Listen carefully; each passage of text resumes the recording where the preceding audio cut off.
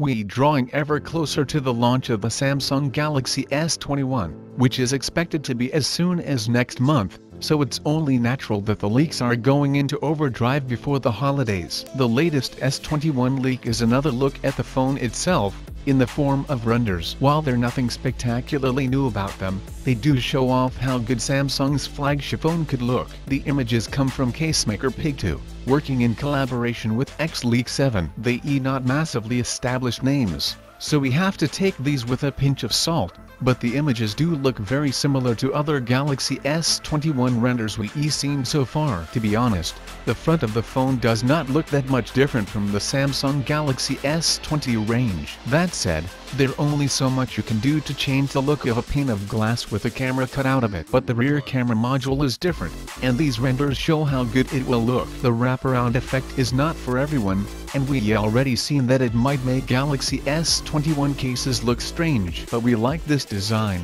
as the metal case seamlessly flows around from the side and straight into the camera module. It sure as heck beats having a random bump on the back of your phone. Past rumors have also indicated that the base Galaxy S21 model will have a 6.2-inch FHD Plus display, 120Hz refresh rate, a 4000 mAh battery, and a triple lens camera with 12MP main and ultra-wide lenses, and a 64MP telephoto lens. The Galaxy S21 Plus should be similar, but with a larger 6.7-inch display and 4800 mAh battery. The Samsung Galaxy S21 Ultra, meanwhile, should be a powerhouse of an Android phone with a 5000 mAh battery, a 6.8-inch WQHD Plus display, and a 4-lens camera composed of a 12MP ultra-wide lens, 108MP main lens, and two 10MP telephoto lenses with 3x and 10x zoom. Samsung is expected to launch the Galaxy S21 range on January 14th, ahead of a January 29th release. That means we do not have very long to wait to see these phones for real,